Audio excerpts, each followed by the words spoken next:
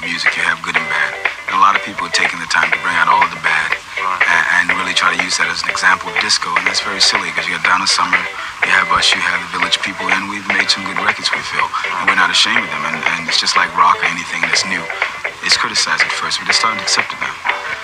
A lot of the modes of music that are created